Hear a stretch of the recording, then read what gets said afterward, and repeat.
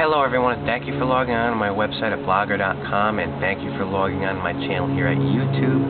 Today is Wednesday, July 2nd, year 2008. The current time right now is just about 12:41 p.m. Eastern Daylight Time.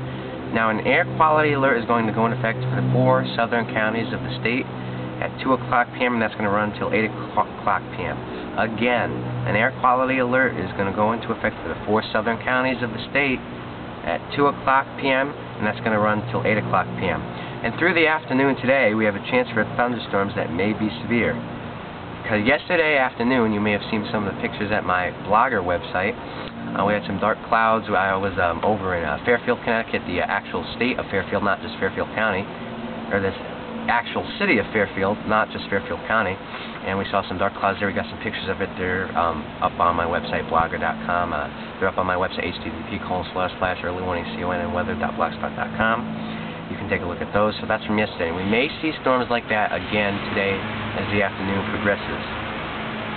But yesterday was a lot warmer than today. So the heat and humidity from yesterday triggered those strong to severe thunderstorms yesterday.